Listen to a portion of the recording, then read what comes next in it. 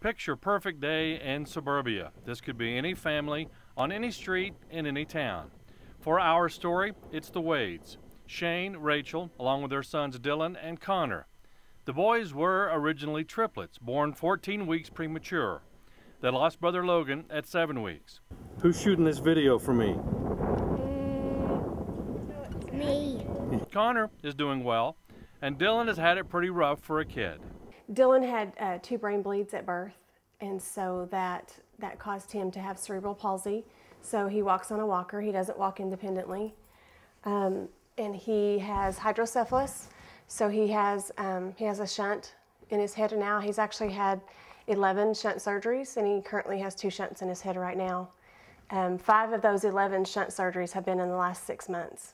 He also has epilepsy, and his most recent surgery was to try and break up a cyst growing inside his brain. I'm gonna get you. The local medical community has been great, as have the neurosurgeons over in Fort Worth. They predict Dillon will walk independently someday, and while it's not an easy road, Rachel and Shane remain ever optimistic. I think eventually he'll catch up and just lead a normal, happy life. I mean, he'll always have cerebral palsy, he'll always have hydrocephalus, he'll always have epilepsy, but I think the chances of him leading a happy, long life are pretty good. We just trust God. I mean, God is good to us, and He's never let us down. And Dillon is a trooper. Seems the Holy Spirit and the Panhandle Spirit are both working in Dillon's favor.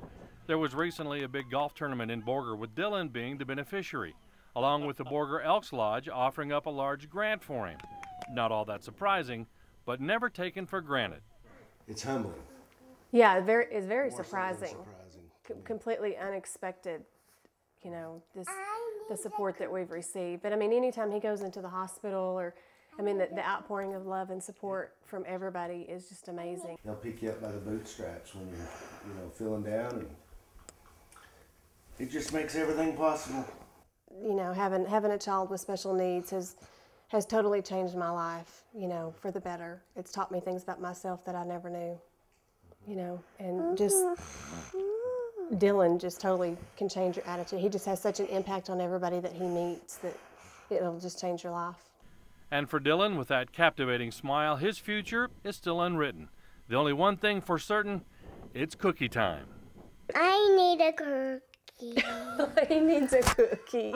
In the Panhandle Spirit with the Wades, Steve Myers, Pro News 7.